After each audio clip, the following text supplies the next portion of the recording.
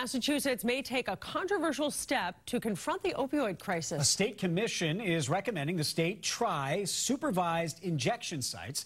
That's places where addicts can inject themselves while medical staff watches for possible overdoses. WBZ's Gary Brode has the story.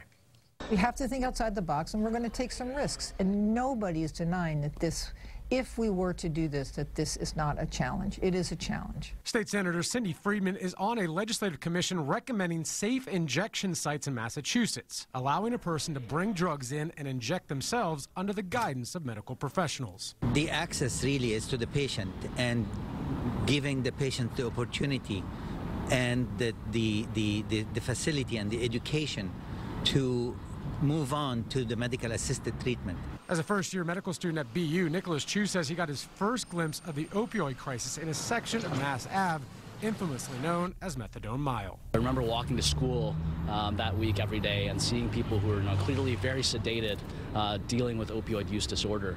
Causing him to write a research resolution on the potentials for a safe injection site. I found over 100 studies. None of them reported an actual death in the safe injection facility.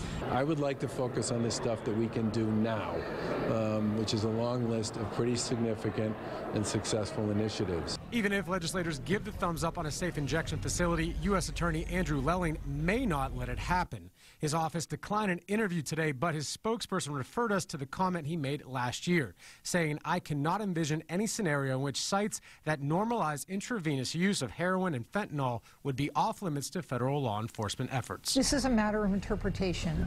The U.S. Attorney General is reading it a specific way. We can go to lawyers and scholars in Massachusetts, and they will look at the same law, and they will say, we read this differently. Boston Mayor Marty Walsh recently went outside of the country to visit different safe injection sites in Canada. We reached out to the mayor for comment, but he was not available. In Boston, Gary Brode, WBZ News.